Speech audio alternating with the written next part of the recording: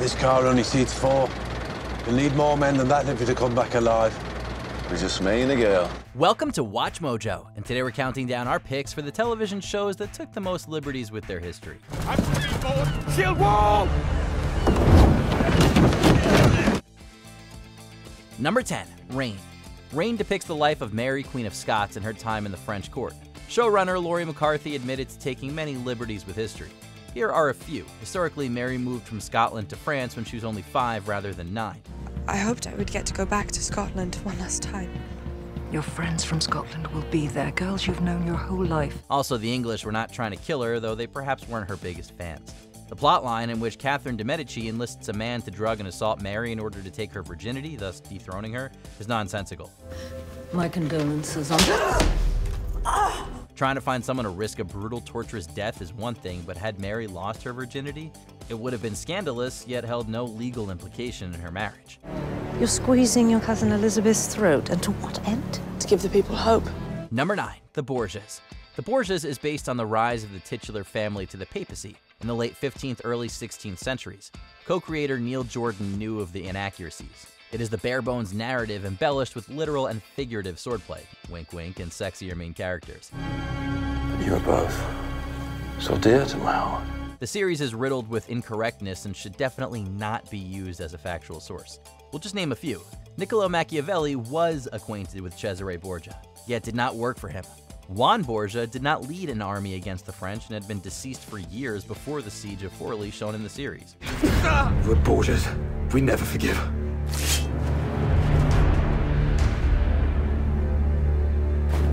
There's also no actual evidence that brother and sister Cesare and Lucrezia had any intimate relationship.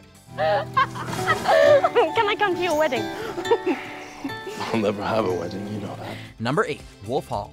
Wolf Hall is based on a series of books referred to as fictionalized biography. The problem with this style is the confusion of history and fact for some readers or viewers, which was quickly pointed out by historians upon the series' release. Will they be the same, my lord? God damn it. Cromwell. Why are you such a person? It follows Thomas Cromwell, a lawyer who served as chief minister in King Henry VIII's court. Prominent Tudor historian John Guy had a lot to say about the depictions of historical figures in the books and series. For example, there's no evidence that Anne Boleyn was a devilish woman, nor that Thomas More was any sort of torturous hater of women. As I have already told you, I have no recollection of meeting you then. Cromwell, the series' protagonist, was no sympathetic, sensitive soul in reality. He was what one historian called detestably self-serving. Number 7, Victoria. Victoria starts with the early years of Queen Victoria's reign from 18 years old and concludes with the monarch in her early 30s. As previously seen in this list, a 100% accuracy was sacrificed for the sake of entertainment. One example would be the romantic tension between Victoria and Prime Minister Lord Melbourne. I believe when you give your heart, it will be without hesitation. But you cannot give it to me. Historians say it is highly unlikely this queen would have been enamored with the politician, as her personal diaries do not reflect this in the least. He was also far less young and handsome, being 40 years older than Victoria and unhealthily obese. So, William, why the long face? Oh, I'm tired of governing.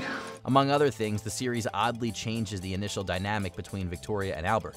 It was love at first sight and in no way contentious as the series depicts. So I find nothing to laugh at, only to admire. Number 6, Marco Polo. It's difficult to argue any facts about Marco Polo himself, as the accounts of his travels have long been subject to scrutiny. In fact, the book The Travels of Marco Polo was possibly written by Rustichello de Pisa, known for his romance stories, and manuscripts have been scarce and pieced together through the centuries. I cannot protect you if you do not talk to me. However, the series Marco Polo gained plenty of historian unrest in its portrayal of Kublai Khan and the Mongolians in general. So tell your Pope that he himself must bow before me and pledge his fealty to me. One historian claimed the series to be 20% accurate and 80% fiction. The real Kublai Khan didn't live in a palace, nor did he have a secret concubine. He was also never targeted by an assassin masquerading as a concubine, nor did he kill his brother in a bloody duel.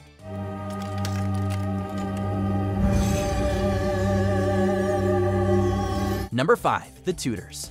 The Tudors was another series that irked historians for a number of reasons. We've seen the dramatization and sexualizing of historical characters and events, but this show took liberties in changing up basic facts. Make sure they come to the right decision. Quickly. For example, in the first season, we see the death of Henry Fitzroy when he was very young. In reality, Fitzroy died over a dozen years older.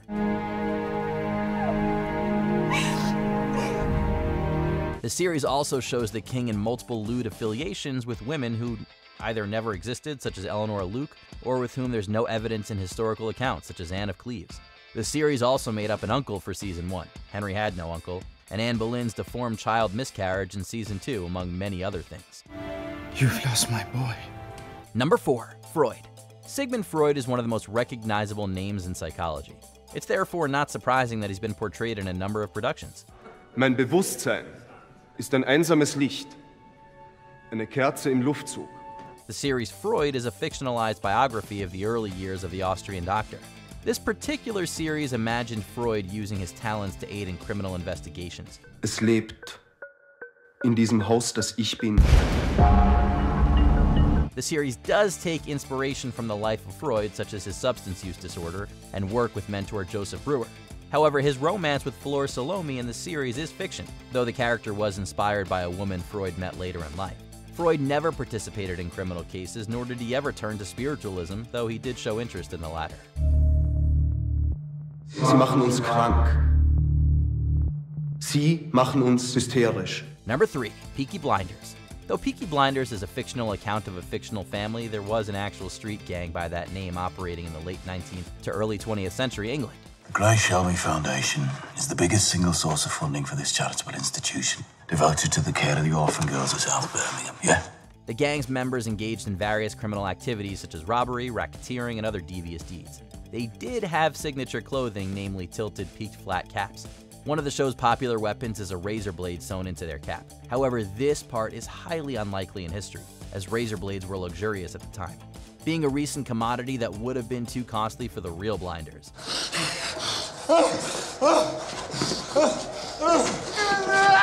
The series also sees the Blinders' influence extending into the 1930s, when in reality, the true gang had dissolved and was usurped by rivals by the 1920s. This time, I'll burn it. Number 2. Leonardo. Leonardo da Vinci has made appearances in several media. The most recent incarnation is in the series Leonardo, starring Aidan Turner in the titular role. Though it does highlight some truths about the artist, the series does have its inaccurate points. Most prominent is the fact that Da Vinci was never accused of murder. She burned some of your paintings? So you poisoned her? The series admittedly relies on the gaps in the artist's historical accounts, filling them with fictional moments. The woman Da Vinci is accused of murdering in the series, Caterina di Cremona, is based on a name scribbled on one of the former's anatomical studies. Do you have any idea just how strange you are? The series also portrays Da Vinci as bisexual, when he was almost certainly a gay man. See his odd drawings of female anatomy for reference.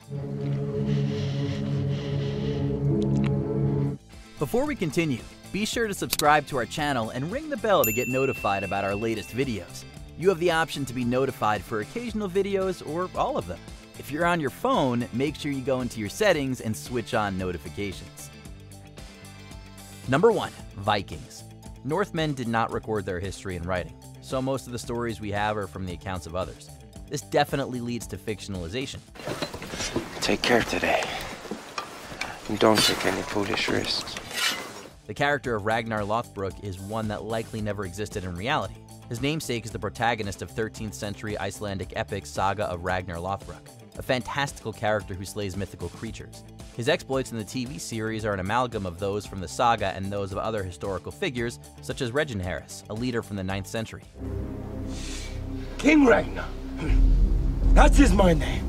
Many of its other characters are amalgams, such as King Charles, who's a combination of Charles the Bald, Charles the Fat, and Charles the Simple. But hey, at least they're not wearing horned helmets, right? So let me drink to the first child. Which historical inaccuracy irks you the most? Let us know in the comments. You have always said you wanted to protect me, but you have never protected me from him. Did you enjoy this video? Check out these other clips from WatchMojo, and be sure to subscribe and ring the bell to be notified about our latest videos.